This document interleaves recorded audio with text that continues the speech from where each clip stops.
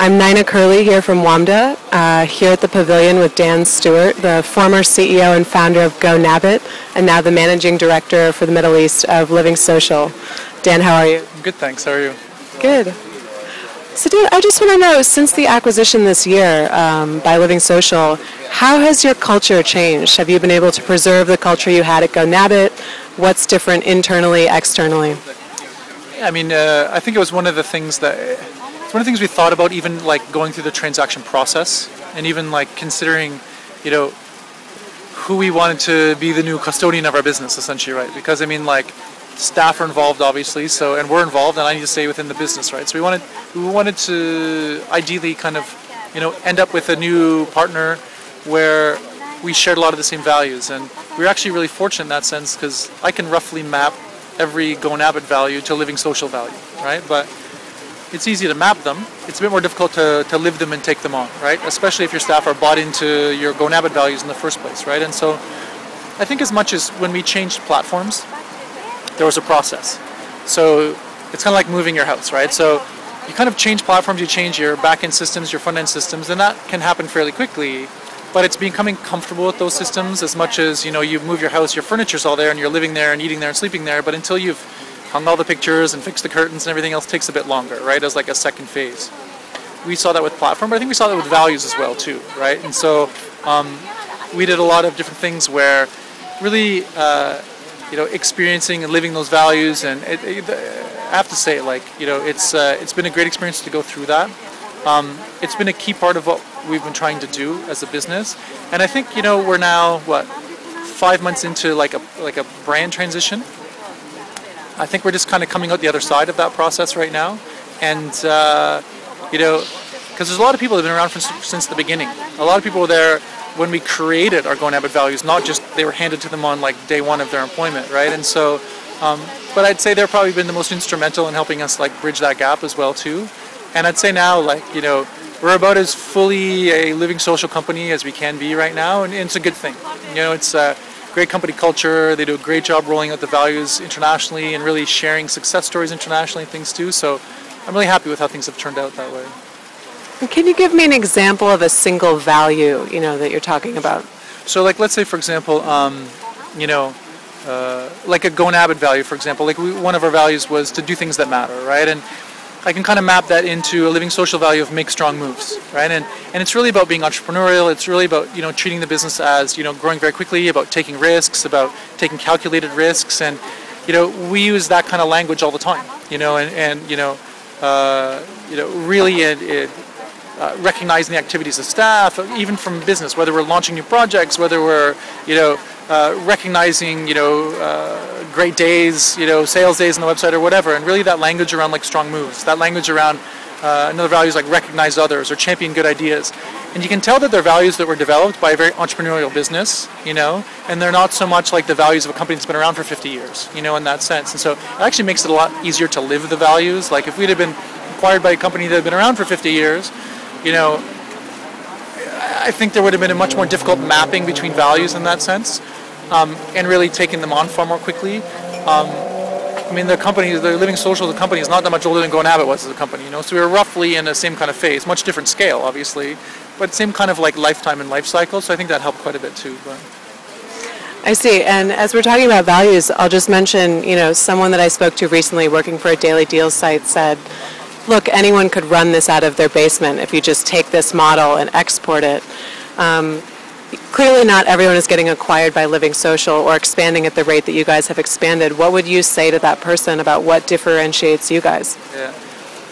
You know, I think speaking as an entrepreneur, I mean, like, you know, when we first launched, it was about trying to, you know, get a large footprint, as large as we could manage, as quickly as possible, right? So we launched in Dubai, and then a month later we launched in Abu Dhabi, and then 2 months later we launched in Lebanon, and then we launched in Egypt and Jordan. And I mean, we looked at, and there's countries that we didn't launch into because we couldn't manage that much more scale, both operationally, but to be honest, financially as well too, right? You have to kind of pick your battles as well. And so I think, you know, yes, there's that point around, you know, people think you can launch the technology very quickly. It's very difficult to get to scale. It's very difficult to get to the scaling point where you have, like, people come in our office and they're like, wow, I didn't realize there were so many people. What did all those people do? And I'm like, well, look, those people over there, are customer support. They answer the phone, before, during, and after people are buying, because people want to feel confidence when they're making transactions online. There's someone there to answer their questions, right? We have a whole team around deal research and scheduling and looking at what we've done that's gone very well, things that haven't gone as well, and everything in between to try to inform us moving forward. So, we don't start with sales. We start with deal research, essentially, and market research, and then communicate that into sales and move forward. And all those people don't fit in your basement, to kind of continue the phrase of it, But launching is maybe not that difficult. Working with big name brands and businesses and operating at scale is far, far more difficult, and probably no easier than any other business. And I think that's what really differentiates. There might be a lot of businesses doing what we're doing. There's also a lot of people that are like selling coffee. But how many people operate at scale when it comes to that? How many people are able to support growth and development? How many people are able to hire and retain staff at scale and give them a great career and career development? And how many people are able to, staff customer support, not just during business hours, but that takes staff and money and people, to do that, right? And so I think that's really the scaling issues that are similar with every business. And just because maybe ours isn't a huge technology business, people see kind of tip of the iceberg, but there's a lot of things that are going on behind the scenes from a systems perspective that people don't see, and I think that's a huge, you probably feel the differences a lot more than you might see them, but you feel them when you call us on the phone, you feel them when you go into a business, and they're like, yes, of course, we know what you're talking about, you have your voucher, of course we know LivingSocial, come please sit over here, and whatever. And that's a function of scale and, working with, having the team in place to work with businesses and to work with them on like a deep and integrated level and not just, basement business level. Absolutely. And how did you deal with the demand, as you scaled, how did you deal with the demand for cash on delivery services in the region? How did you face that? So, I have a lot to say on this topic, but when we launched in the UAE, we were a pure credit card business. Pure in the sense that people would come to our office and pay cash, but if you take out that 0.1%, we're 100% credit card. And so the reason why we did that and we didn't expand to other payment methods, and people are like, well, why don't you do cash? You're probably leaving money on the table. And we did leave money on the table. But what we also wanted to do was, it's kind of like if I offer you one thing to drink, right? I'm only ever going to know if you will drink that particular thing is so I offer you, repeatedly and for a long enough time that if you're really thirsty, you're going to drink it, right? If I offer you multiple things in the beginning, I'm not sure if you didn't drink that one thing because you don't like it or because you saw something else. And it's really that for credit card. There's only really one way we would know if people are willing to use their credit cards online. It's to only give them one option. And so we also felt like, it's far more efficient for us as a business. It's far more efficient for buyers.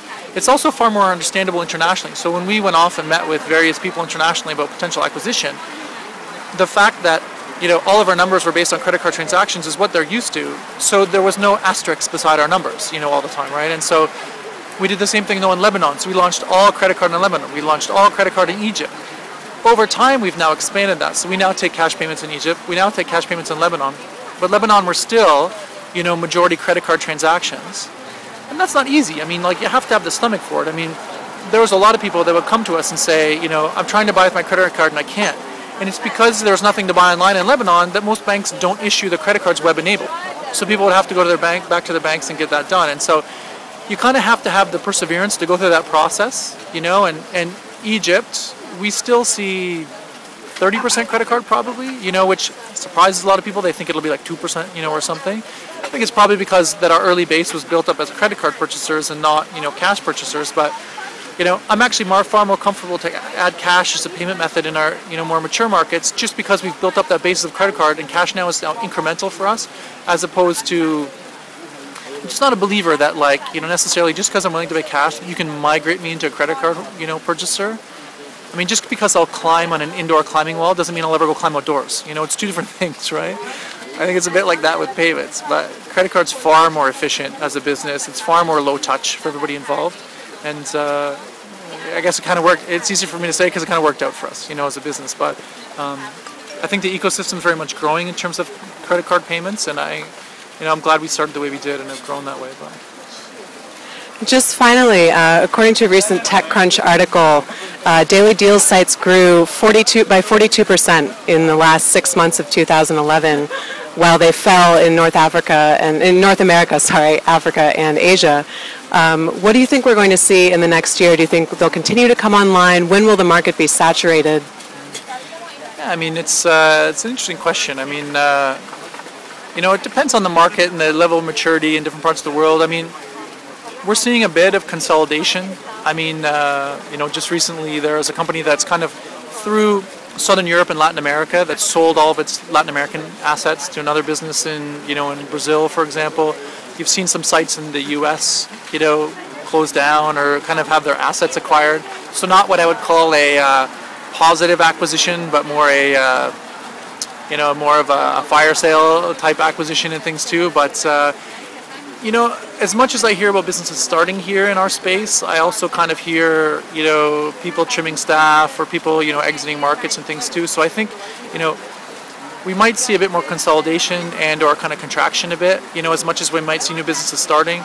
It's still a business where scale is a challenge. It's still a business where operating at scale and operating across markets and becoming profitable, is still, something that people are working towards now and in the near future. And if you're not operating at scale, it's hard to be profitable. And it's hard to get to scale and try to be profitable. So if you're new entrants, it's really hard to, because speaking as an entrepreneur, I think there's so many great businesses that are yet to be started in the Middle East that I encourage anybody, look, not because I'm in this business, but speaking from an entrepreneur, there's so many great things to go start. If you have the will and the interest and the resources and the time to start a business, start something in in an industry that's like, doesn't have a lot of players who are operating at scale. Go into, an industry that has no players, and I think it's a far more compelling opportunity as an entrepreneur right now than to be the 11th, entrant into into any kind of market, and people used to ask me about like aggregators. Am I worried about aggregators? I'm like, no. Look, if you have the interest to go out and start a business, don't start a secondary business on a year-and-a-half-old ecosystem. Go and start something new. Our industry's not mature enough at all, really, for kind of like ecosystem plays. It's much more of there's so much green field, that especially in like the MENA region, that I think there's fantastic opportunities, and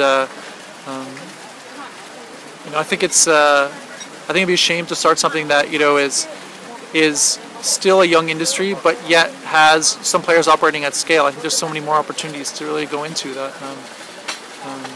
and I think for us, we're probably going to see, some stability in the market and some maturation, but also probably I think some of the existing players probably moving in some different directions as well too, as they look to kind of find different places in that kind of local commerce space, and you already see it even early in the year this year, that people are moving in a bit different directions and expanding in a bit different directions, off of that core of like group buying, so it'll be an interesting year. It will be. Thanks for chatting with us.